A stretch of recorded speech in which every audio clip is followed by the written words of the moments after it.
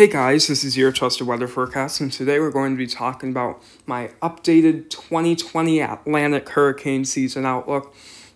This is my finalized version for the rest of September, the whole month of October into November, and things are expected to continue being active after the short, about a week-long break from activity, which if you currently see, there are no disturbances in the Atlantic right now. The only systems are Teddy in Canada and Beta in Louisiana. Before we get into this, I'd like to ask you to subscribe. About 75% of you who watch my videos are not subscribed. So please click the subscribe button if you like weather-related content and hit the notification bell if you do not want to miss a single upload. Let's get right into this.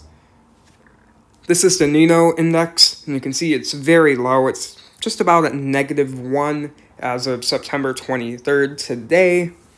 That means we are very unlikely to have an El Nino. We are currently having a La Nina pattern. It's already been official that we are having a La Nina this fall and potentially this winter.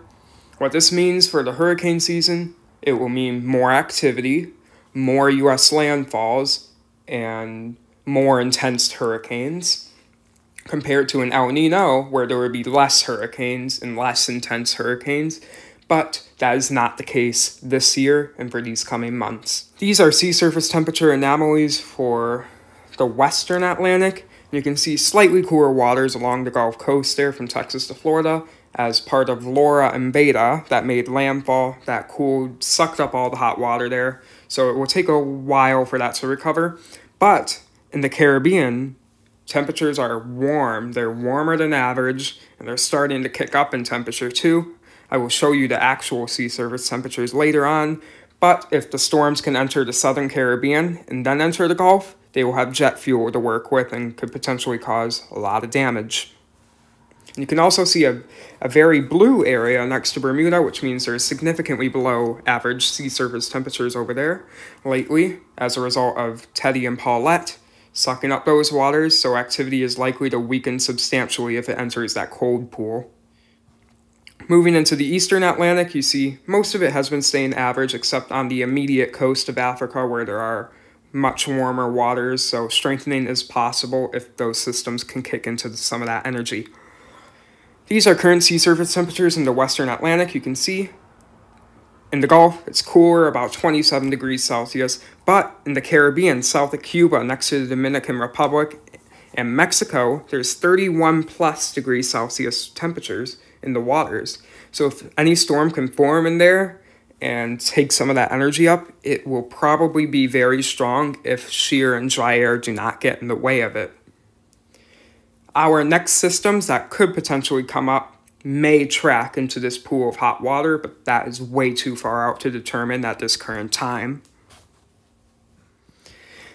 This is my general forecast for the rest of this hurricane season. You can see the blue there in the mid-Atlantic there, going as far north as Canada and including Bermuda, is expected to be inactive, less active than average for the rest of the season. And that orange there you see across much of the Atlantic highlighted is active. It will continue to remain active for the rest of the season.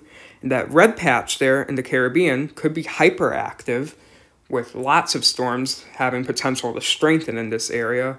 And those arrows I highlighted there are the most probable passive systems should they enter these areas. And the Gulf is also at high risk for any of these systems that can tap into some of that energy in the Caribbean. That's just a weather forecast for my updated 2020 Atlantic hurricane season. Make sure to like, subscribe, leave a comment if you want. Goodbye. A quick announcement here, if you do not know already or saw already, I have gotten into close contact with somebody who tested positive for COVID-19. I'm currently in quarantine for 2 weeks, so video uploads could be increased or decreased depending on how I'm feeling, and I doubt I test positive because I doubt I was next to that kid.